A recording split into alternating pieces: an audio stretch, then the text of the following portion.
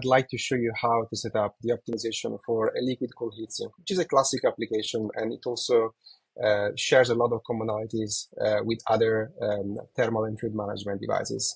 In general, when you want to start new, you will simply need to click on here, create a new project, give it a name, and you're good to go.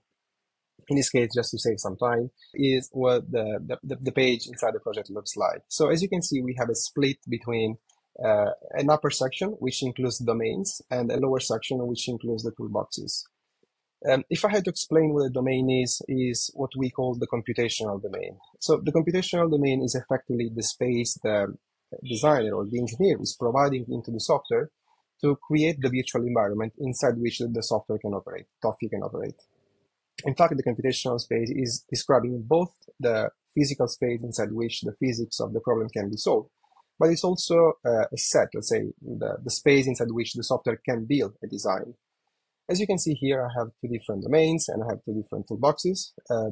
If I click on the domain, you will see that fundamentally what you need to provide as an input is a very simple shape. In this case, we are providing the outline of a liquid cooled heatsink, so how it would look like.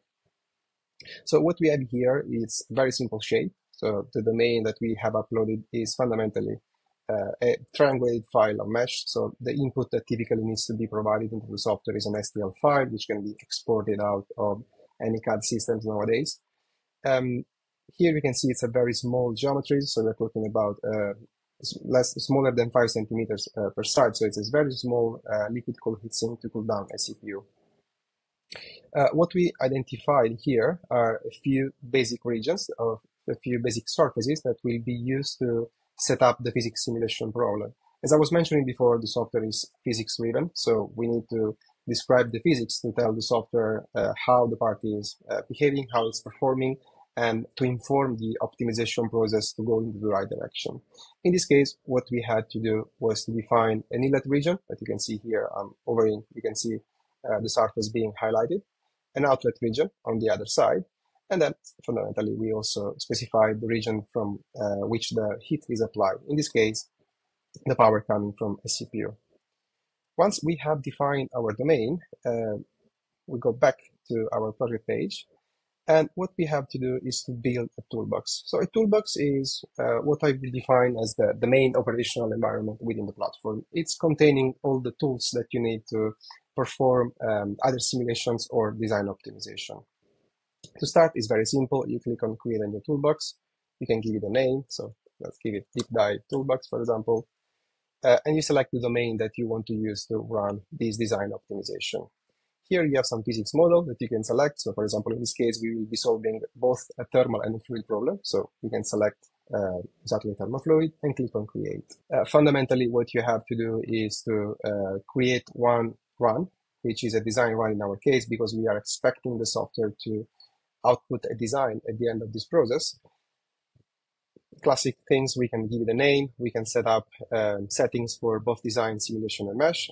Because again, I'll say it again, the software is simulation driven, so we need an underlying physics simulation to inform our optimization process. Once you click on create, you will see that here on the sidebar, you have the option to fill in the run details. So all the parameters that you need to input to start the optimization process. And this will, at the end, once everything is set up, you will be able to perform an optimization.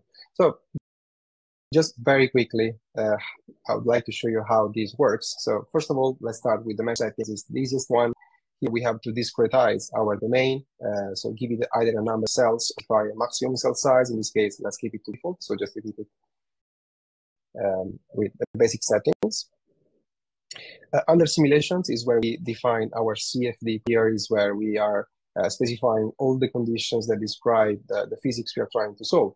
So first of all, for example, we want to tell the software what is the fluid being used in this case. So what is the coolant that we're using. As you can see, we have a list of predefined materials or predefined fluids as well.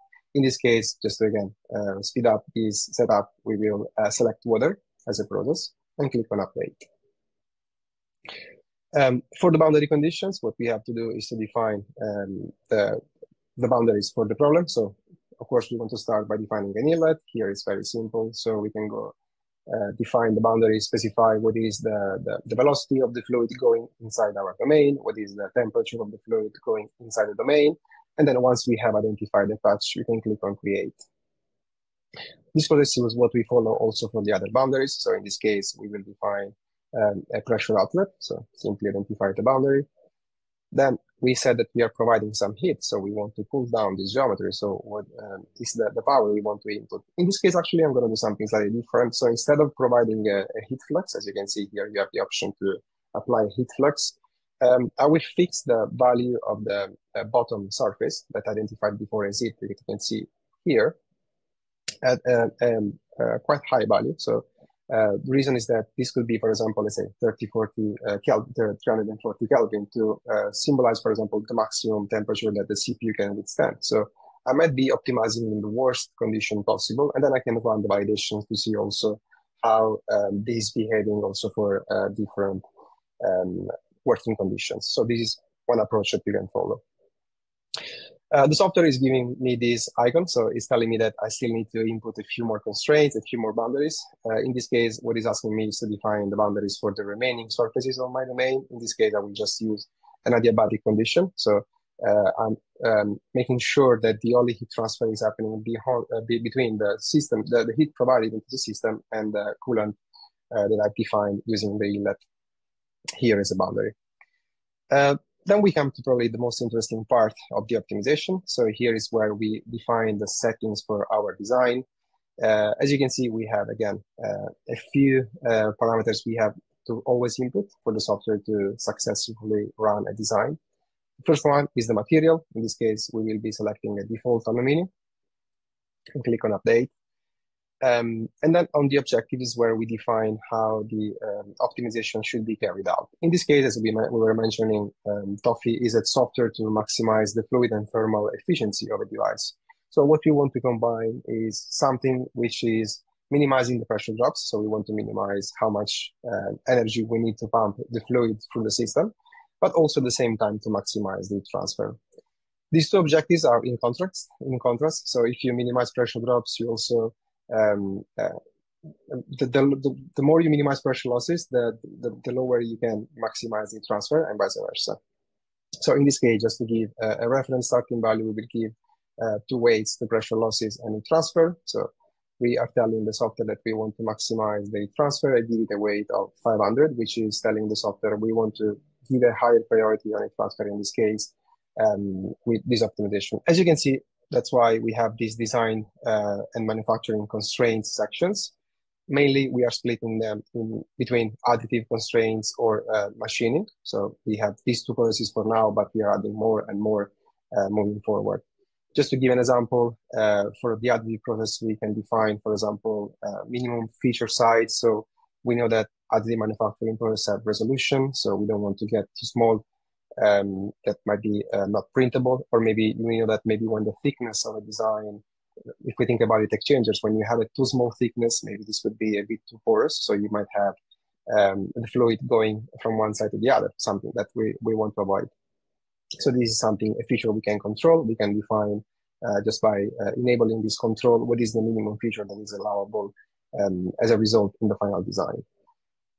Similar thing we have for the channel clearance. So we know depowdering is something quite critical for 3D printing. And of course, overhang is probably the main thing. So we want to be able to specify a direction. So in this case, for example, we could identify a build direction going to the direction of the negative z-axis. So we could say 0, 0, -1. Identify the bottom region, which is the one that is supported. And then we could specify, for example, a minimum or a maximum overhang angle. So we know that at the end of this optimization process, the software will be not overhanging above the value we specified. On the other side, we have machining constraints. So for example, we can identify a milling direction. And in this case, again, you can provide an axis to specify how the milling will be removing material from the block of solid that you are providing. Once everything is set up, you have a few additional things you can set up into the configuration, but very simple. You go here, you click on this icon, and you can select the computational power you want to allocate for the software to run the setup and to run the optimization. In the menu, you have here a few options, like select, for example, 8 CPUs. Again, these CPUs are not local, are not something you have to own. Everything is happening in the cloud. We are hosted on Amazon Web Services. And once you click launch, the software will give you this menu telling you that it's running. Good sign. And then it's going through the different stages of meshing, running the first simulation to initialize the problem, and then we start a design phase. So you can also keep track and follow. Now, as you can see, it was very quick to set up an optimization. So we only had to specify and provide a design space, in this case, just the shape, the overall shape of the space we are available for the liquid cooled heatsink. We had to go through the setup of mesh simulation and design settings. But what we are getting here as a result is a single design. Typically, what we want to do in this phase when we are exploring the possibility we can get with ToffeeX, the best thing is to explore a variety of different settings and parameters. This is very quick and very fast to do in ToffeeX. So, for example, here I have set up my mesh and simulation, and I'm happy with them.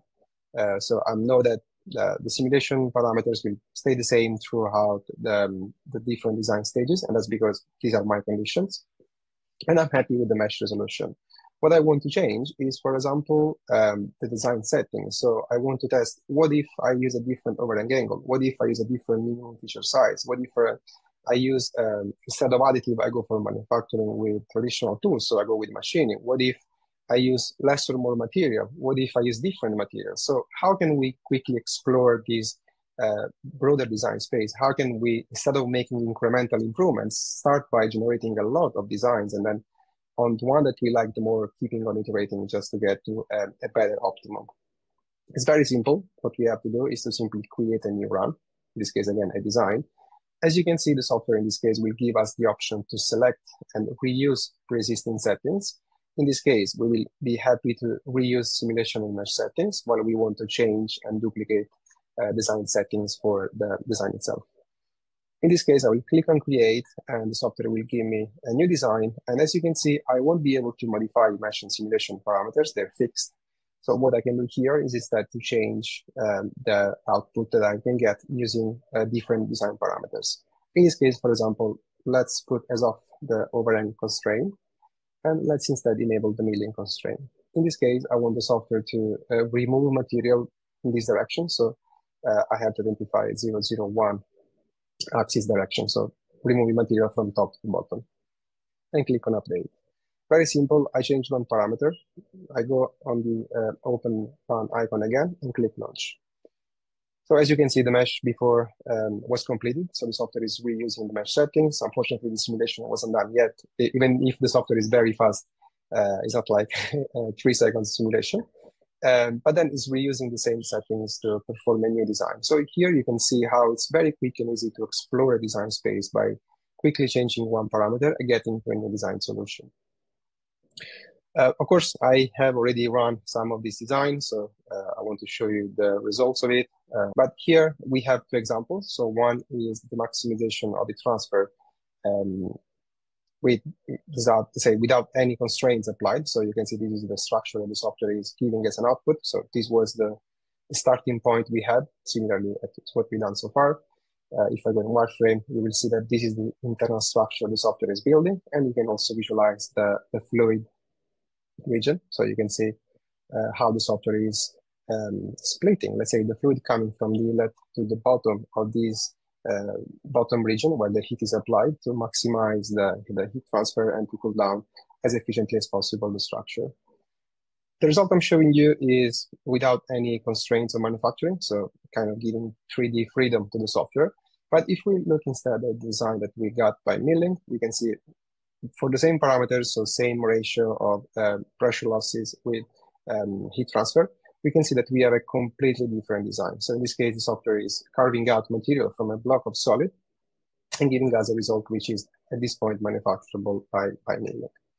I would like to actually share this very quickly, these results in ParaView, which is a post-processing tool we typically use. Here we have a comparison of these 3 different designs. On the extreme right, we see the baseline design. So what was done previously, what we could design by just using our invention and our ingenuity. So in this case, a classic M-shaped channel to go down the CPU at the bottom. In the middle, we see the structure that is being optimized with a kind of unconstrained approach. So without adding any manufacturing constraints into consideration. And here instead, on the left-hand side, we are including the manufacturing constraints of milling. So you can see the streamlines, how the fluid is moving into the different structures, and also we can have a look at how these behave. So if we visualize the temperature at the bottom of each of these devices, so here, for example, you can see that we have a maximum temperature of 311 Kelvin. If we go to the optimized region, which is slightly more unconstrained, we might be expecting a slightly lower temperature. So you can see from the legend, slightly lower. And if I rescale on those values, we see roughly 1 degree colder. And finally, we have the serpentine design.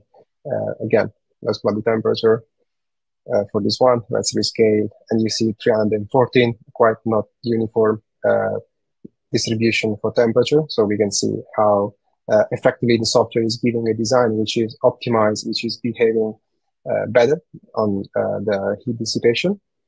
But also, if we have a look at the values for pressure, we will see that we also have kind of same pattern where we have, for example, for pressure, we have a value of almost 2000 Pascal. This is a small device, just to remind you. In the AM case, we have a value of, lower, 243, and similar value we are expecting also for the mid geometry.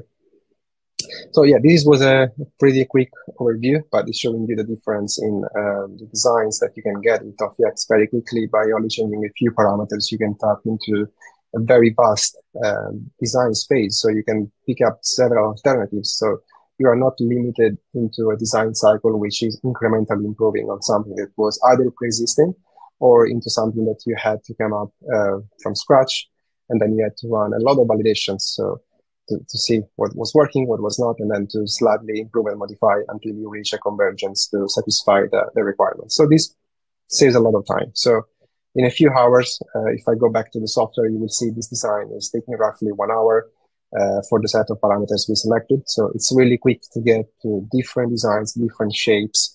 And then based on the results you get as a first iteration, you can also refine until you reach to a convergence where you are satisfied with all the results that you're getting at the end of the process. And of course, this is done not anymore in months, but it's taking just a few weeks. So we have testimonials from customers going from the conceptual design to actually manufacturing a design in 2 weeks. So it's really powerful. And we probably believe that is a great tool to start integrating into the design workflow.